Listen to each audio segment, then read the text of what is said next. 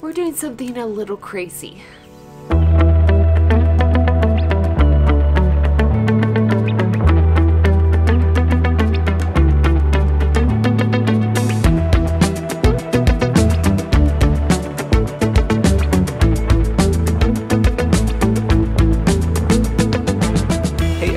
From Estes Park, Colorado. It has been a while since you've seen us, just like last time. I know we've been promising some new content for a while now, and this is it. Sorry for the delay, but we hope this video is something that is useful to you and provide you some good information and a good update on where we are with our camper and our travels.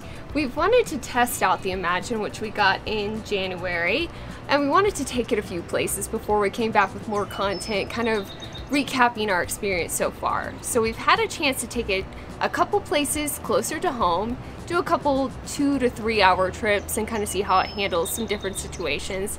And now, as you know, we're in Estes Park, we've done something pretty big with it. We drove it 2 days across the middle of the country from Indiana to Colorado, stayed 1 night in Kansas, and got to experience the Imagine on the beautiful Interstate 70 across the U.S. Sarcasm if you couldn't tell.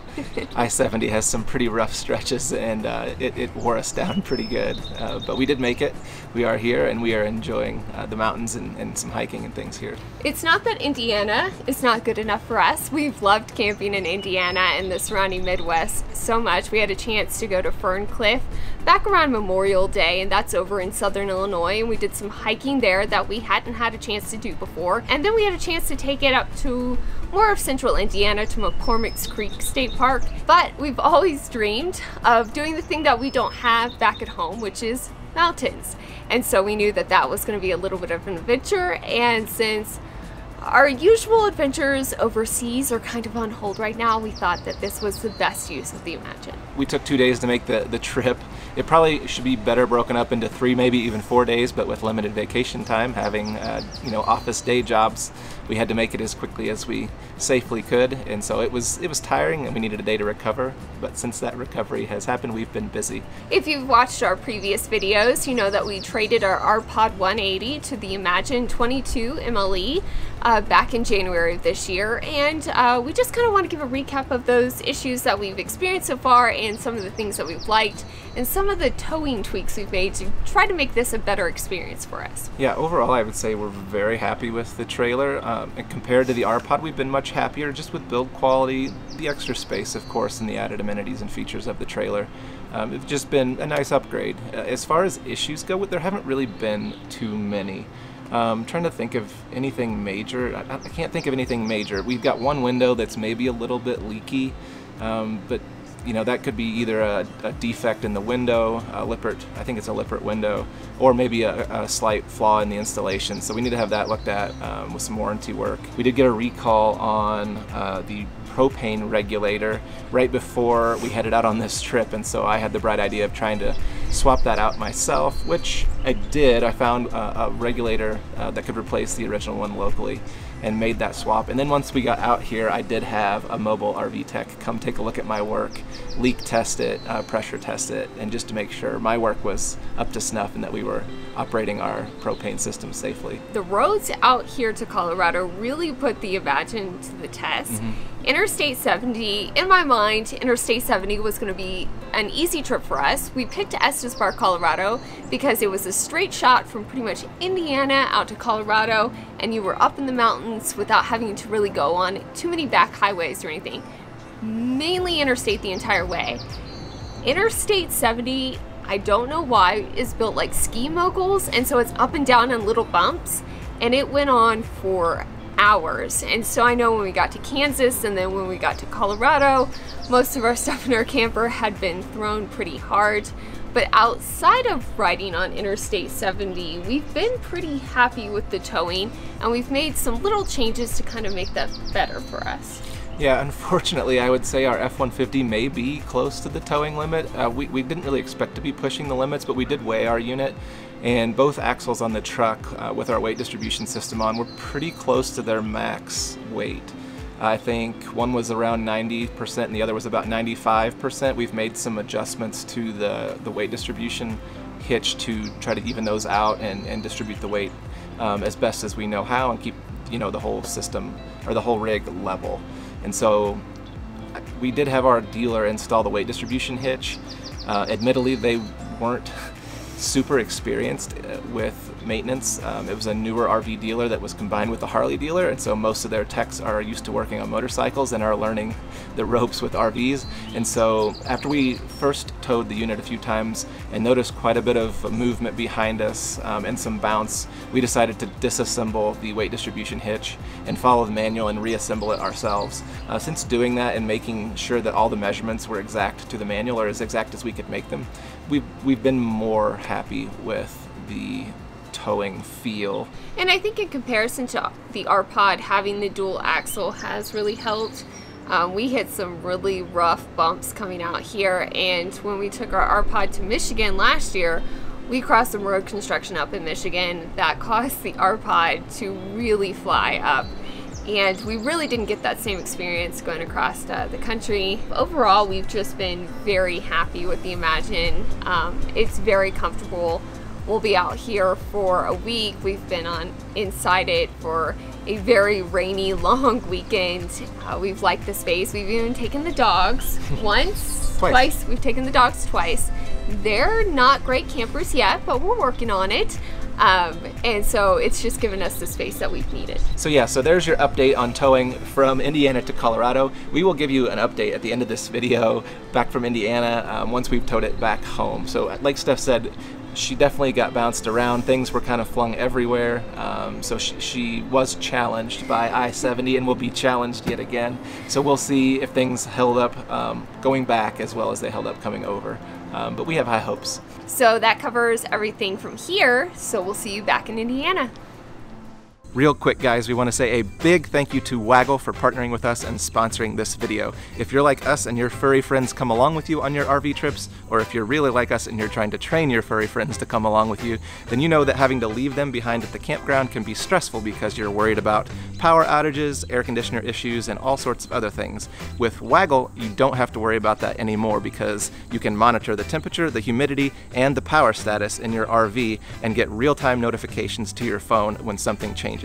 Waggle uses a Verizon wireless SIM card, so you're connected in more places, so you're getting alerts in real time, and you even get alerts if your Verizon wireless signal drops, so you know that you should probably return to check on your friends. We've been testing Waggle out for about a month now, and we've been really impressed with the speed of the notifications and the reliability of the device itself. If you are interested in trying out Waggle, we can get you 40% off of your unit purchase today if you use the link that's down in the description and coupon code LL40. Now, back to the video.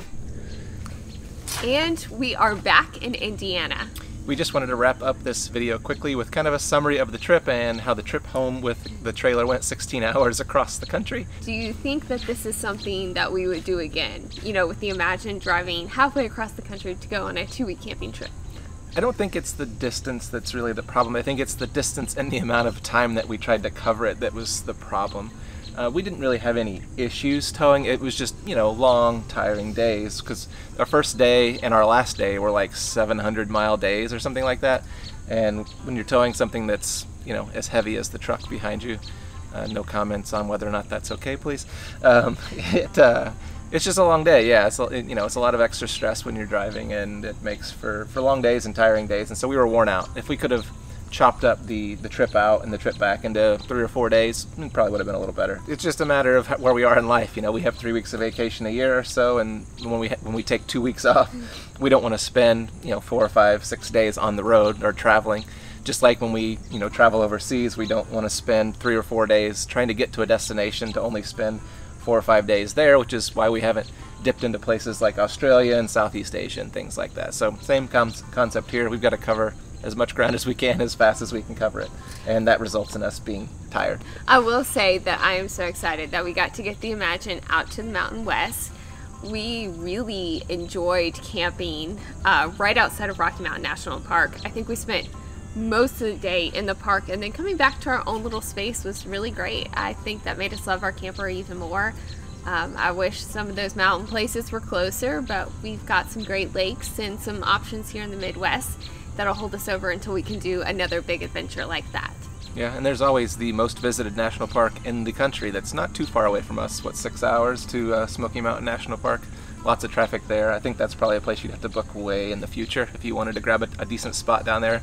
My family's actually towing their Imagine down there this fall, so we're looking forward to some reviews from them on how their trip went. But now, do you think we're going to make any more tweaks as far as towing? I kind of polled people in our group who are towing this trailer with half-ton trucks, you know, what level of torsion bars on their weight distribution hitches they're using. So I may try a little stiffer bars to see if that changes anything. It may make things bouncier and may not help, but we've ordered those to try. Other than that, I don't think there are many tweaks left for us to make with this setup. I think the next thing would just be a bigger truck, but I don't think we're ready for that, and I don't think we'll be making those long trips like we made this time all that often to warrant, you know, another step up in tow vehicle. So for now, I think we've done about as well as we can. We'll try those bars and we'll let you know how that goes. So currently, if you're keeping track at home, we're using that Husky centerline weight distribution hitch, and we have 600 to 800 pound, that's the tongue weight, 600 to 800 pound torsion bars on that hitch system. So we're going to try the 800 to 1200 pound, which is the highest level that Husky offers, and so we'll see how that goes. It could be too stiff. It feels like towing is a constant science experiment to find that one sweet spot that really makes travel so much easier and takes a lot of the wear and tear off of the trailer.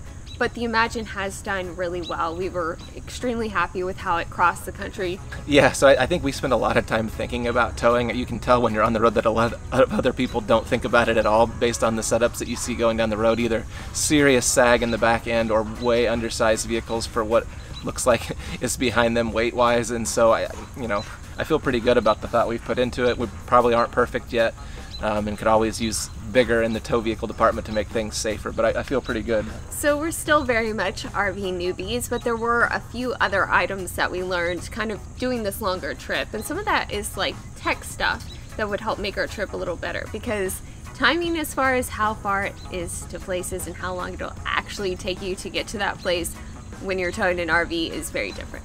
Yeah, I think in our head we've used Google Maps so far, but we always add 30 or 40% to the estimated time. Just with stops and the fact that when you're on the interstate and the speed limit's 70 or 75, we personally are probably running no more than 65, 67, and so that obviously you're losing time all the time on the estimated time. And so something we may take a look at is there's subscriptions to either trucking or RV specific GPS apps as opposed to Google Maps, and they not only do a better job of estimating the time it's going to take with a larger rig at a slower speed, they also will let you add things like the height and weight of your rig to help you avoid narrow roads or roads with low passages like bridges and things like that you may actually hit with your rig because it's too tall to clear. And so we may take a look at adding something like that to make our trips a little easier. We did get hung up in Estes Park with Google Maps. They took us up a very steep grade that came back down the last 5 minutes of our 16-hour trip to get to our campground, and I think an RV specific app would have avoided that route. We will have one more video coming from this series, kind of taking a look at our trip to Colorado as a whole and traveling in 2020 when so many things are still changing and so many people are trying to get outdoors and travel at the same time. So stay tuned for that video. And we have a couple more trips planned for the fall, so if everything goes as planned, we're hoping to maybe go out to Missouri and then check out more of Indiana later this year. So if you like this video, as always, please give us a thumbs up, and if you want to be the first to know when we post something new, be sure to hit the subscribe button and the bell to be notified as soon as we post. Thanks as always for watching, and we'll see you next time. Goodbye for now.